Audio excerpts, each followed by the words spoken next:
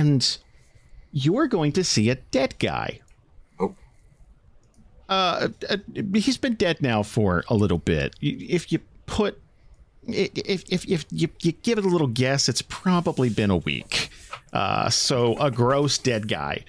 Most of the meat's been picked off the bone and stuff. It's, you know, but the dead guy's not important. Dead guy's just a dead guy. The thing that's important, he has a huge sack.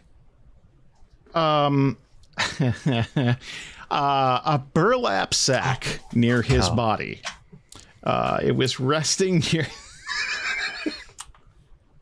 That makes more sense. Oh God, I wish we had just an on-staff artist all the time to just draw things to just.